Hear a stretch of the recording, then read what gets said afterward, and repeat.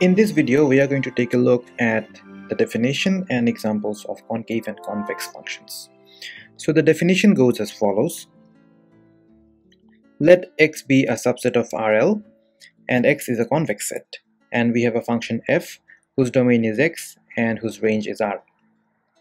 Now the function f is a concave function if for all x and y element of X and lambda element of the closed interval 0, 1, the function f evaluated at a linear combination of x and y is greater than or equals to a linear combination of the function f evaluated at x and the function evaluated at y.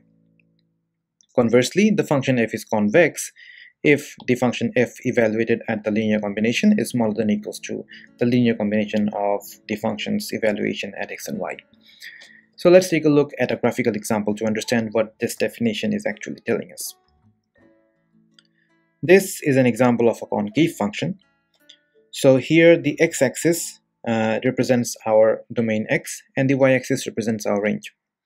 So we pick any x and y element of X. So this is let's pick any x and y, and for this for the purpose of this illustration, let's pick lambda equals to half.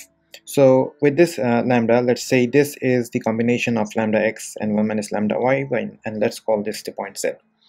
So this is the equation that we need to validate. If this equation is true, then this function is a concave function. So the first thing is we need to evaluate the function f at this linear combination of x and y. So evaluating the function at this point, this is going to be f of z. Now we need to take a look at what f of x is and f of y is, and then we need to take a linear combination of f of x and f of y. So this straight line represents all of the possible linear combinations of f of x and f of y, given that lambda is between 0 and 1. And for our given lambda half, for this chosen lambda, this is going to be our relevant point. And we can see that f of z is greater than this linear combination of f of x and f of y. And this is going to be true for all possible lambdas, right? So for every possible lambdas, we are going to have f of z, which is going to be within this region, and these are going to be the linear combinations of f of x and f of y. And we can see that all of these points are either going to be greater than this combination or equals to if they are at these 2 points. And hence this is a concave function because it is now following this definition. This is a typical example of a convex function. Now let's pick the same way. X and y belongs to X, and this is our linear combination of x and y, which we call z, and we evaluate our function at z. So this is f of z, this is f of x, and this is f of y, and this line represents all of the possible combinations of f of x and f of y given lambda is between 0 and 1, and this is our specific combination given this specific value of lambda.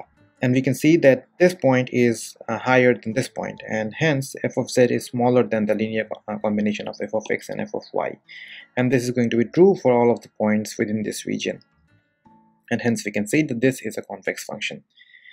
Finally, to get strict concavity or strict convexity, we just need to replace the weak inequalities in our definitions with strict inequality, and we need to replace the closed interval for the values of lambda with open intervals, and that is going to give us a strictly concave or a strictly convex function.